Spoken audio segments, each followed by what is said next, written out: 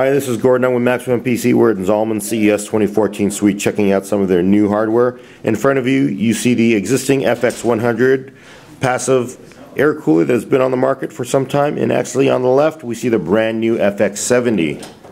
Quite a different look.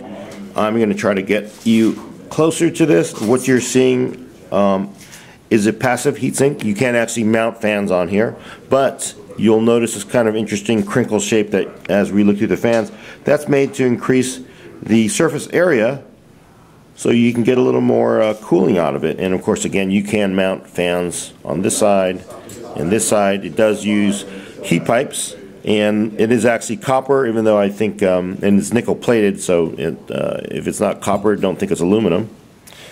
The company also has, I'm going to move right over here, and we see the Reserator 3 Max Dual. This is a new take on the Reserator Max that we've seen for a few months.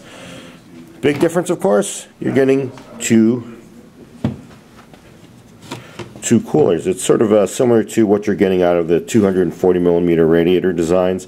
Zalman is saying this design should come close to the higher end 240 coolers. More from Maximum PC on MaximumPC.com later.